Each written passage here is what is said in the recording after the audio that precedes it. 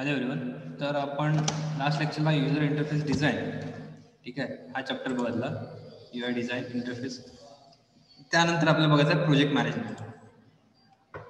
Project management या चॅप्टरमध्येच नावानुसारच आपल्याला ह्या गोष्टी यामध्ये आहेत की प्रोजेक्ट मॅनेज करताना कुठल्या कुठल्या गोष्टी बघायला लागतात. मग त्यामध्ये फ्रॉम द बिगिनिंग म्हणजे प्रोजेक्ट तुमचा प्लॅन करता तिथपासून त्याचं डॉक्युमेंटेशन असेल, त्याचं शेड्यूल असेल, त्यानंतर त्याच्यामधल्या रिस्क मॅनेजमेंट असतील, ह्या सगळ्या गोष्टी ह्या प्रोजेक्ट मॅनेजमेंटमध्ये लक्षात घेतल्या जातात. आणि त्या पॉईंट कुठले कुठले आहेत ते आपण यामध्ये बघणार आहोत. तर ह्यामध्ये मॅनेजमेंट ॲक्टिव्हिटीज हा पॉईंट बघायचा आपल्याला, प्रोजेक्ट प्लॅनिंग आहे, प्रोजेक्ट शेड्यूलिंग आहे, रिस्क मॅनेजमेंट आहे, हे सगळ्या गोष्टी आपल्याला ह्यामध्ये बघायच्या आहेत. सो स्टार्ट करूया की project management is an application of knowledge, skill, tools and technique to project activities to meet the project requirement. So project management is accomplished through the appropriate application and integration of the logically group project. ज्यामध्ये वेगवेगळ्या processes आहेत, ज्यामध्ये initiating आहे, planning आहे, executing आहे, monitoring, controlling आहे, closing, या सगळ्या गोष्टी ह्या प्रोजेक्टमध्ये होत असतात. ठीक आहे. मग सॉफ्टवेअर प्रोजेक्ट मॅनेजमेंट म्हणजे काय? प्रोजेक्ट मॅनेजमेंट करताना ह्यामध्ये कुठल्या गोष्टी typically include and but not limited to, त्यामध्ये कुठल्या गोष्टी आहेत की त्याच्यामध्ये स्टॅक होल्डर आहे, डॉक्युमेंट्स आहेत, बरोबर आहे, सेटिंग आहे, balancing the competing project constant आहेत, यामध्ये स्कोप, क्वालिटी, शेड्यूल, बजेट आहे, रिसोर्स आहे, रिस्क आहे, या सगळ्या गोष्टी पण खूप इम्पॉर्टंट आहेत. मेन पॉईंट आहे तो आहे सॉफ्टवेअर प्रोजेक्ट मॅनेजमेंट म्हणजे काय. तर सॉफ्टवेअर म्हणजे काय? तर सॉफ्टवेअर म्हणजे आपल्याला माहिती आहे की it is set of instructions, बरोबर आहे. मग त्यामध्ये प्रोजेक्ट काय? Software can be consider product of engineering just like aeroplane, automobile, television and other object that requires high degree of skill to turn a raw material into useful product. But software is develop और engineer not manufacture. Okay, software हे अशीच गोष्ट आहे की एक product आहे, product सारखंच तुम्ही त्याला बघायला पाहिजे. जसं की तुम्ही एअरप्लेन डेव्हलप केलं, बनवलं जातं, मॅन्युफॅक्चर केलं, ऑटोमोबाईल व्हेकल्स ज्या आहेत की ऑटोमोबाईल इंडस्ट्री आहे त्यामध्ये डेव्हलप केलं जातं, टेलिव्हिजन आहे ते डेव्हलप केलं जातं, मॅन्युफॅक्चर केलं जातं. तसंच सॉफ्टवेअर पण एक प्रोजेक्ट आहे. फक्त सॉफ्टवेअर हे काय केलं जातं? मॅन्युफॅक्चर केलं जात नाही, तर हे डेव्हलप केलं जातं. ठीक आहे, इंजिनियर केलं जातं, डेव्हलप केलं जातं, हे मॅन्युफॅक्चर केलं जातं. मग हे सगळ्या गोष्टी आपण जसं बघितलं की ऑटोमोबाईल वगैरे त्या गोष्टी काय करतात, तर त्या गोष्टी डेव्हलप करताना जे रॉ मटेरियल आहे ते युजफुल प्रोडक्टमध्ये डेव्हलप केलं जातं किंवा कन्वर्ट केलं जातं. रॉ मटेरियल म्हणजेच काय? रॉ मटेरियल म्हणजे थोडक्यात एक अनवॉन्टेड डेटा किंवा असा डेटा ज्याला काही अर्थ नाही आहे किंवा ज्याला काही ओळख नाही आहे, असा डेटा असेल तो काय केला जातो, तर तो डेटा एक युजफुल प्रोडक्टमध्ये काय केला तो कन्वर्ट केला जातो. That is a software. मग प्रोजेक्ट म्हणजे काय? So project is temporary Endeavour having specific start and completion dates undertaken to create a unique product or services. Project म्हणजेच काय? तर एक अशी गोष्ट की जी एक स्पेसिफिक डेटला स्टार्ट होते आणि स्पेसिफिक डेटला काय करता तुम्ही कम्प्लिशन डेट असतात, त्याला स्टार्टिंग डेट असतात, जे एक युनिक प्रोडक्ट असेल आणि एक असं सर्व्हिस असेल जे तुम्ही काय करता ते त्या ठिकाणी डेव्हलप करत असतात. That is a project. Management म्हणजे काय? So it is a set of activities and tasks undertaken by one or more person for the purpose of planning and controlling the activities. ह्यामध्ये काही सेट ऑफ ऍक्टिव्हिटीज आहेत, set of task ह्यामध्ये असतात, ह्यापेक्षा एकापेक्षा जास्त माणसं असतात जे काय करतात त्यामध्ये प्लॅनिंग करतात, कंट्रोलिंग करतात आणि त्या सगळ्या गोष्टी इम्प्लिमेंट करायचं काम पण त्यामध्ये करत असतात. That is a management. So to achieve an objective or complete an activity that could not be achieved by others acting independently.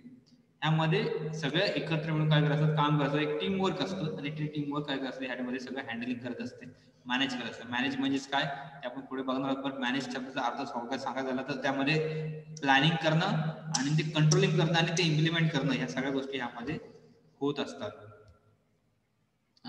त्यानंतर what is software project management.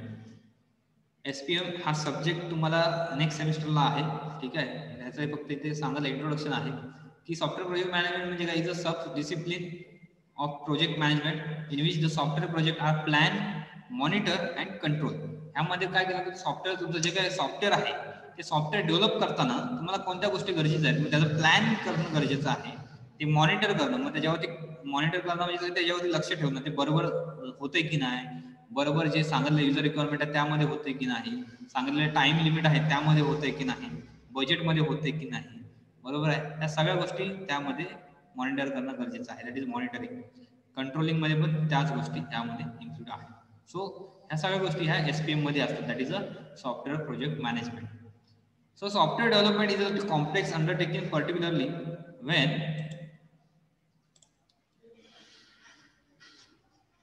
it involves many people working over a relatively long time. Hence, software development project need to be managed. Everyone involved manages to some extent, but the scope of management activities vary for every person. म्हणजे प्रत्येक गोष्ट ह्या ठिकाणी काय, प्रत्येक जण त्या ठिकाणी मॅनेजमेंट करत असतो, पण प्रत्येक जण मॅनेजमेंट करताना त्या ठिकाणी प्रत्येकाचं वर्किंगनुसार त्या मॅनेजमेंट काय होत असतं, चेंज होत असतं. मग डेव्हलपरचं मॅनेजमेंट वेगळं असणार आहे, मॅनेजरचं मॅनेजमेंट वेगळं असणार आहे, कोडिंग जो टेस्टर आहे त्याचं मॅनेजमेंट वेगळं असणार आहे, जो डिझायनर आहे त्याचं मॅनेजमेंट वेगळं असणार आहे, बरोबर. ह्या सगळ्या गोष्टी ह्यामध्ये काय असणार आहेत, मॅनेजमेंटचे असतात. ते फक्त काय होतं त्या ठिकाणी रोल नुसार त्या काय होत असतात, चेंज होत असतात. त्यानंतर आहे management activities. So the goal of the software management is काय, software project management is to deliver the software product in given time and within budget. तुमचं SPM that is a software project management चा main goal जो आहे तो तुमचं जे दिलेलं software आहे, जे दिलेलं प्रोडक्ट आहे तुमचं, ते दिलेल्या टाइम मध्ये आणि दिलेल्या बजेटमध्ये कम्प्लीट व्हावं. युजरला बाकी काय गरजेचं नसतं, फक्त प्रोडक्ट आहे त्या बजेटमध्ये आणि आहे त्या नुसार जसं सांगितलं तसं डेव्हलप करणं गरजेचं आहे. आणि तुम्हाला काय महत्वाचं आहे, तर तुम्हाला त्या दिलेल्या टाइम मध्ये देणं गरजेचं आहे, बजेटमध्ये देणं गरजेचं आहे. दोघांपैकी काहीही त्या ठिकाणी जर वर खालती झालं तरी प्रॉब्लेमॅटिक ठरू शकतो. सपोज बजेट वाढलं तरी प्रॉब्लेमॅटिक ठरू शकतो, टाइम वाढलं तरी पण ते तुमच्या सिस्टीम वरती काय करेल, तुमच्या वर्कर असतील, एम्प्लॉय असतील, त्यांना काय करेल, ते इफेक्टिव्ह ठरेल. ठीक आहे, त्या ठिकाणी तो त्याला इफेक्ट करेल. सो ह्या सगळ्या गोष्टी मॅनेज करणं ह्या SPM मध्ये गरजेच्या आहेत. मॅनेजमेंट ऍक्टिव्हिटीज कोणत्या कोणत्या आहेत, तर मॅनेजमेंट ऍक्टिव्हिटीज मध्ये आहेत प्रोजेक्ट मॅनेजमेंट करताना, मग त्यामध्ये writing the proposal for the प्रोजेक्टसाठी प्रपोजल करणं. ठीक आहे, इथपासून सुरुवात आहे. प्रपोजल करणं की प्रोजेक्ट काय असणार आहे, कसा असणार आहे, या सगळ्या गोष्टी झाल्यानंतर तुमचं प्रोजेक्ट प्लॅनिंग अँड शेड्युलिंग आहे. ठीक आहे, प्लॅनिंग कसं करताय, त्याचं शेड्यूल कसं ठरवताय, मग फर्स्ट वीकला काय होणार आहे, सेकंड वीकला काय होणार, थर्ड वीकला काय होणार, ह्या सगळ्या गोष्टी आहेत. त्यानंतर रिव्ह्यूइंग द प्रोजेक्ट रिव्ह्यू करणं, इस्टिमेट करणं म्हणजे त्याला कॉस्ट बजेट जे आहे ते बघणं, रिव्ह्यू करणं, म्हणजे झाल्यानंतर प्रोजेक्ट झाल्यानंतर पुन्हा एकदा चेक करणं, इव्हॅल्युएट करणं, त्यामध्ये जर काही मॉडिफिकेशन असतील, रिव्ह्यू केल्यानंतर जर काही चेंजेस किंवा काय असेल ते इव्हॅल्युएट करणं हे गरजेचं आहे. त्यानंतर रिपोर्ट रायटिंग अँड प्रेझेंटेशन, म्हणजे ऍट द एंड त्या ठिकाणी तुमचं रिपोर्ट रायटिंग म्हणजे प्रोजेक्ट काय आहे आणि त्याचं प्रेझेंटेशन म्हणजे थोडक्यात ते कसं आहे ते सांगायला त्या ठिकाणी या गोष्टी आहेत. ह्या सगळ्या फेजेस ह्या मॅनेजमेंट ऍक्टिव्हिटीज मध्ये होत असतात. बरोबर आहे, 1 2 3 6 फेजेस त्या ठिकाणी त्यांनी सांगितलेले आहेत. त्या 6 फेजेस तुम्ही लक्षात ठेवा. आता ह्या सेम गोष्टी आपण अगोदर बघितलेल्या आहेत, फक्त इंट्रोडक्शन किंवा कन्सेप्ट कुठली माहिती नसेल ते पुन्हा बघा, कारण की मी तुम्हाला सुरुवातीला सांगितलं की हे रिपीटिंग होणार आहे, रिपीटेड होऊ शकतात किंवा एखादी टर्म ही नेक्स्ट टाइम आता प्रोजेक्ट मॅनेजमेंट किंवा शेड्युलिंग किंवा एस्टिमेटिंग हे आपलं झालेलं आहे, ते पुन्हा सांगणं तेवढंच पुन्हा काय ते टाइम त्या ठिकाणी घेणं. त्या ठिकाणी ते तुम्ही अगोदर ऐकणं गरजेचं होतं. सॉफ्टवेअर म्हणजे काय किंवा प्लॅनिंग म्हणजे काय हे अगोदर माहिती असणं गरजेचं आहे प्रोजेक्टमध्ये. ह्या पुन्हा सांगणं म्हणजे काय, ते रिपीट ते सगळं होणार. त्यासाठी अगोदर ह्या टर्म क्लिअर असतील तर तुम्हाला हे नंतर समजलं जाईल. म्हणून सांगितलं की पहिले 2 युनिट आहेत ते प्रॉपर करा आणि त्याचवरती सेकंडचे जे युनिट आहेत ते डिपेंड आहे. त्यानंतर प्रोजेक्ट प्लॅनिंग करताना project is found to be feasible. Software project managers undertake the project planning. जो मॅनेजर आहे तो प्रोजेक्ट प्लॅनिंग करतो. मग त्यामध्ये कुठल्या गोष्टी बघतो, तर प्रोजेक्टची साईज किती आहे, प्रोजेक्ट साईजनुसार त्याला किती एफर्ट लागणार आहे, त्याला किती टाइम लागणार आहे हे बघितलं जातं. त्याला किती कॉम्प्लेक्स आहे तो प्रोजेक्ट, सोपा आहे की किती कॉम्प्लेक्स आहे ते बघितलं जातं. त्यानंतर कॉस्ट, त्या प्रोजेक्टची कॉस्ट किती आहे ठरवलं जातं. ड्युरेशन किती लागणार आहे, टाइम लिमिट किती ड्युरेशन, मग 2 महिने 3 महिने 1 वर्ष किती असेल ते. एफर्टमध्ये काय, एफर्टमध्ये तुमचं वर्किंग पीपल, ठीक आहे, हे आहे ते किती लागणार आहेत. मग ते वाढवायचे असेल तर ते करायला लागतं, ते कमी करायचे असतील तर ते करायला लागतं, म्हणजे हे एफर्टमध्ये आहे. So the effectiveness of the subsequent planning activities is based on the accuracy of the estimation. Scheduling, manpower, staff organisation, risk identification, miscellaneous plan such as quality assurance plan, configuration management plan, हे सगळे पण ह्या गोष्टी planning मध्ये गरजेच्या आहेत. त्यानंतर आहे documentation for the project plan. Documentation काय आहे गोष्ट प्रोजेक्ट प्लॅनिंग करताना? डॉक्युमेंटेशन मध्ये काय असतं? डॉक्युमेंटेशन मध्ये पूर्ण डिटेल ऑफ युअर प्रोजेक्ट. मग त्यामध्ये तुमचं इंट्रोडक्शन असणार आहे प्रोजेक्टचं, तुमचं प्रोजेक्टचं ऑर्गनायझेशन कोण आहे ते असणार आहे, रिस्क अनालिसिस काय आहे, कशी केलेली आहे ते असणार आहे, हार्डवेअर सॉफ्टवेअर रिक्वायरमेंट काय आहे ते दिलेलं असतं. की सपोज माझं विंडोज 10 वरती चालेल, विंडोज 7 वरती चालेल, 8 GB रॅम लागणार आहे, 7 GB लागेल, हार्ड डिस्क किती लागणार आहे, हे सगळ्या गोष्टी त्यामध्ये दिलेल्या असतात. वर्क ब्रेकडाऊन काय आहे, प्रोजेक्ट शेड्यूल कसा झालेला आहे किंवा कसं कम्प्लीट केलेलं आहे ते असतं, आणि रिपोर्ट कुठले कुठले आहेत हे सगळे डॉक्युमेंटेशन मध्ये. डॉक्युमेंटेशन इज थोडक्यात पूर्ण डिटेलिंग, पूर्ण डॉक्युमेंटेशन, पूर्ण डिटेलिंग असतं तुमच्या प्रोजेक्ट बद्दलची. त्यानंतर आहे माइलस्टोन अँड डिलिव्हरेबल. तर माइलस्टोन हे काय? तर माइलस्टोन मध्ये तुमचं जे प्रोजेक्ट आहे ते रिकॉग्नायझेबल end point of the software project, that activity which is listing and logical stage of the project. हे काय करतं? तुमचा एंड पॉइंट हे डिफाईन करतं. म्हणजे तुम्ही जे सॉफ्टवेअर बनवताय ते सॉफ्टवेअर तुमचं प्रॉपर झालेलं आहे, बरोबर आहे, त्याचा जो काय गोल होता तो अचीव्ह झालेला आहे, हे या माइलस्टोन मध्ये बघत जातं. डिलिव्हरेबल मध्ये काय? तर डिलिव्हरेबल मध्ये तुमचा प्रोजेक्ट जो आहे तो काय केला जातो? सबमिट केला जातो टू द कस्टमर. कस्टमरला काय केला जातो? सबमिट केला जातो. That is a deliverable. हेच बघितलं आपण पॉईंट कुठला? तर हा पॉईंट बघितला आपण प्रोजेक्ट प्लॅनिंगचा. प्रोजेक्ट प्लॅनिंग मध्ये आपण प्रोजेक्ट प्लॅनिंग मध्ये कुठल्या गोष्टी आहेत त्या बघितल्या.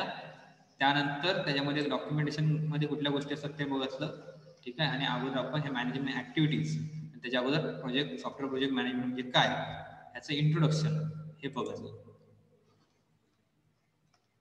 त्यानंतर आपल्याला बघायचं आहे प्रोजेक्ट शेड्युलिंग. प्रोजेक्ट शेड्युलिंग हे खूप इम्पॉर्टंट आहे. प्रोजेक्ट शेड्युलिंग म्हणजे काय? थोडक्यात ह्याचं पूर्ण टाइम किंवा प्रोजेक्टचं पूर्ण जो टास्क आहे तो पूर्ण काय केला जातो त्या ठिकाणी बघितला जातो, कसा मॅनेज होईल ते. It involves the deciding which tasks should be taken up when in order to schedule the project activities. A software project manager needs to be do following. मग ह्यामध्ये कुठला टास्क कधी होईल? मग सपोज कुठल्या टास्कला किती जास्त, कुणाला जास्त टाइम द्यायला पाहिजे, कुठल्या टास्कला कमी टाइम द्यायला पाहिजे. एखादी वेबसाईट बनवताना होम पेज वरती जर जास्त कंटेंट असेल तर त्याला ऑफकोर्स जास्त टाइम दिला पाहिजे. कॉन्टॅक्ट पेज वरती कमी कंटेंट, मग त्याला काय केलं पाहिजे? कमी त्या ठिकाणी जे टाइम आहे ते किंवा टास्क आहे किंवा आपण एफर्ट्स आहेत ते दिले पाहिजे. ह्या सगळ्या गोष्टी प्रोजेक्ट शेड्युलिंग मध्ये होत असतात, ठीक आहे. मग द मॅनेजर हा काय करतो? ह्या सगळ्या गोष्टीवरती बघत असतो. तर project manager need to do following. काय गोष्टी प्रोजेक्ट मॅनेजरने केल्या पाहिजेत? मग त्यामध्ये त्यांनी आयडेंटिफाय केलं all the task needed to complete the project. सगळे टास्क त्यांनी एक केले पाहिजे, ते कम्प्लीट करायला, प्रोजेक्ट कम्प्लीट करायला कुठले कुठले टास्क गरजेचे आहेत ते बघितलं पाहिजे.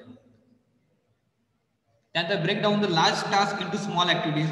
जे खूप मोठे टास्क आहेत ते स्मॉल ऍक्टिव्हिटीज मध्ये घेतलं पाहिजे. मी मगाच्याच लेक्चरला सांगितलं की स्मॉल ऍक्टिव्हिटीज किंवा स्मॉल मॉड्यूल मध्ये करणं का महत्वाचं आहे. त्यानंतर determine the dependency among the different activities. Dependency म्हणजे एका मॉड्यूलवरती दुसरं जर मॉड्यूल डिपेंड असेल तर ते फाइंड आउट करणं गरजेचं आहे. रिसोर्स अलोकेट करणं गरजेचं आहे. तुमचं इस्टिमेट जे आहे, establish the most likely estimate for the time duration necessary to complete the activities.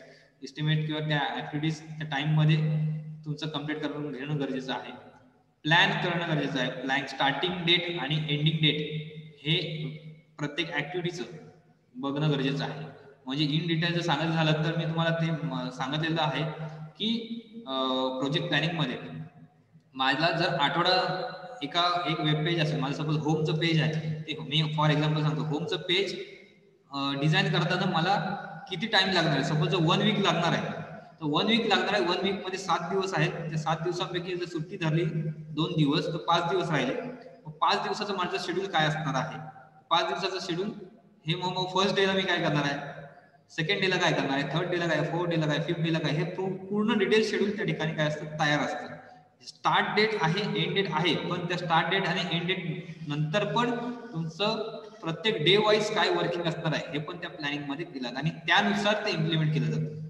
त्यानुसार जर ते इम्प्लिमेंट होत नसेल तर कुठेतरी ते कमी जास्त ह्या त्या ठिकाणी प्रोजेक्ट मध्ये गोष्टी होत असतात, ठीक आहे. पण ते दिलेल्या टाइम लिमिट मध्ये खूप इम्पॉर्टंट आहे कम्प्लीट करणं आपलं सॉफ्टवेअर प्रोजेक्ट मॅनेजमेंट मध्ये. So these are the activities, both activities which are considered during the project management. त्यानंतर आहे रिस्क मॅनेजमेंट. रिस्क मॅनेजमेंट हे पण खूप इम्पॉर्टंट आहे, जसं की प्रोजेक्ट मॅनेजमेंट. रिस्क मॅनेजमेंट ही फॅक्टर हे तुमचं कधी तुमचं ड्युरिंग द प्रोजेक्ट पण होत असतं, तुमचं प्रोजेक्ट झाल्यानंतर पण ह्या गोष्टी लक्षात घेतल्या जातात. ठीक आहे, या सगळ्या गोष्टी रिस्क मॅनेजमेंट हे खूप इम्पॉर्टंट फॅक्टर आहे. तो ऑलवेज तुमचं काय राहिलं याबद्दल अवेअर राहिलं पाहिजे. Software project can be affected by large variety of risk. खूप रिस्कनी तो अफेक्ट होऊ शकतो. So in order to be able to systematically identify the important risk which might affect the software project, it is necessary to categorize risk into different classes.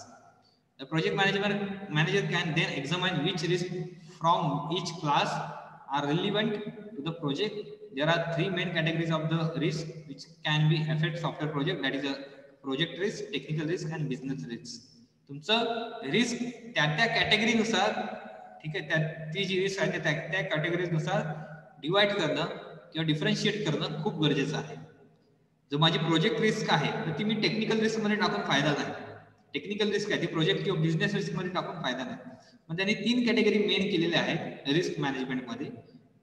3 प्रकारच्या risk असू शकतात, की project risk असू शकते, technical risk असू शकते आणि business risk असू शकते. मग ह्या क्लासेसमध्ये तुमच्या रिस्क डिवाइड करणं खूप इम्पॉर्टंट आहे. तसं झालं नाही तर तुम्हाला ते प्रॉब्लेमॅटिक ठरू शकतं मॅनेजरला मॅनेज करणं प्रोजेक्ट. मग प्रोजेक्ट रिस्कमध्ये कुठल्या रिस्क असतात? मग त्यामध्ये बजेटरी आहे रिस्क आहेत, बजेट कमी जास्त होणं, शेड्युलिंग आहे, पर्सनल काही असू शकतात, रिसोर्सेस अवेलेबल नसतील, कस्टमर रिलेटेड काही प्रॉब्लेम असतील, ह्या सगळ्या ज्या आहेत त्या प्रोजेक्ट रिस्क असं बघत जातं. त्या सॉल्व्ह करणं पण तेवढंच गरजेचं आहे.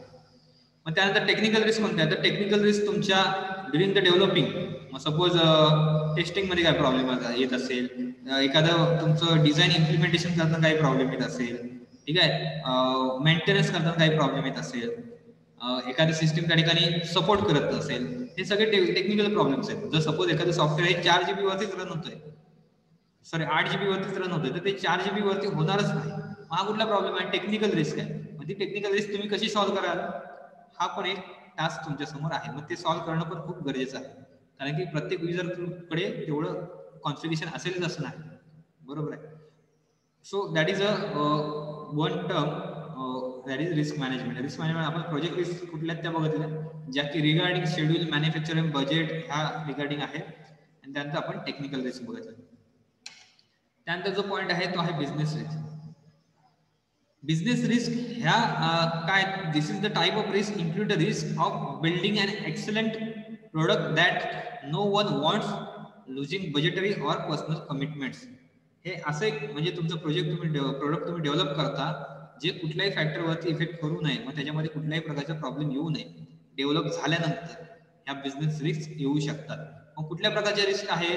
मग त्यामध्ये मार्केट रिस्क असू शकते, की जे की तुमचं प्रोजेक्ट जे आहे नो वन रिअली वॉन्ट, तुमचे प्रोडक्ट एवढं चांगलं बनवलेलं आहे पण कुणाला पण ते घ्यायची इच्छा नाहीये, ती मार्केट रिस्क असू शकते. स्ट्रॅटेजिक रिस्क असू शकते, that building a product that no longer fit in to the overall business strategy or for the company. असा प्रोजेक्ट एखादा डेव्हलप झाला असेल की जे तुमचं स्ट्रॅटेजीज किंवा त्या रिक्वायरमेंट नुसार किंवा त्या गरजेनुसार त्या ठिकाणी बिल्डिंग होत नसेल.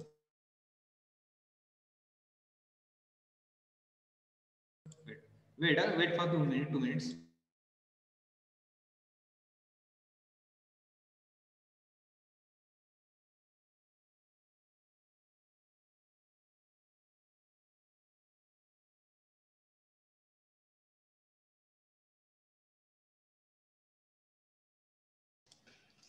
ही झाली स्ट्रॅटेजिक रिस्क.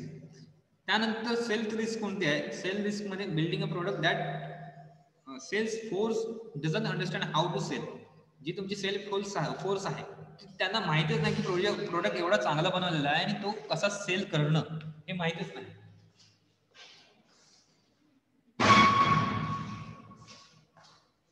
ही सेल्फ रिस्क ठरू शकते, जी की बिझनेस रिस्क मधली आहे. त्यानंतर आहे मॅनेजमेंट रिस्क आहे, की जे काय करायचं तुमचं losing the support to senior management due to change in focus or in change in people. Management risk मध्ये सपोज एखादा प्रोजेक्ट मॅनेजमेंट चेंज झाला, बरोबर, एक सिनियर मॅनेजर चेंज झाला, तर त्याला माहिती असतात सगळ्या गोष्टी मॅनेज कशा केलेल्या आहेत किंवा प्रोडक्ट कसं डेव्हलप झालेलं आहे. मग त्या ठिकाणी जरी चेंजेस झाले नंतर पण ते एम्प्लॉईज किंवा त्या प्रोडक्टवरती ते इफेक्ट करत असतात.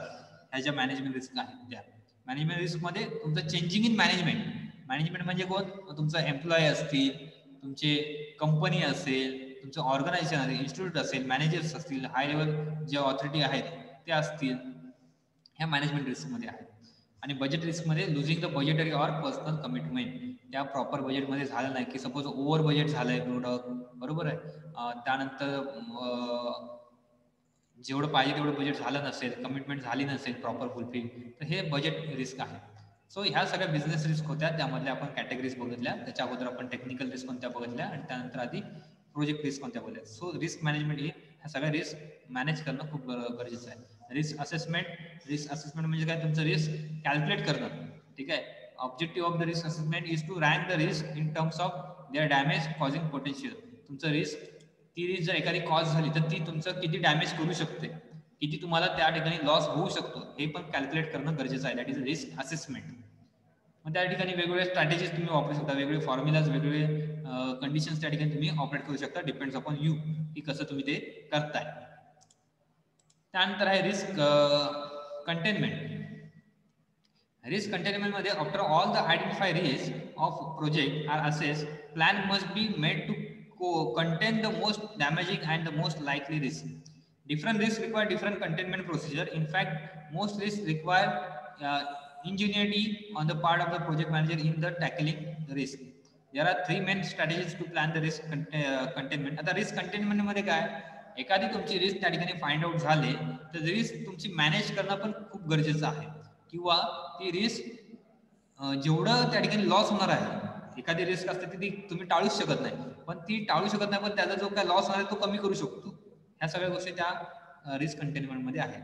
की अवॉइड रिस्क, तुम्ही रिस्क काय करू शकता, अवॉइड करू शकता, ठीक आहे. त्यानंतर ट्रान्सफर करू शकता. ट्रान्सफर म्हणजे काय, एखाद्या वेळी ते strategy involve to getting risk component develop by the third party or buying insurance over, change करू शकता.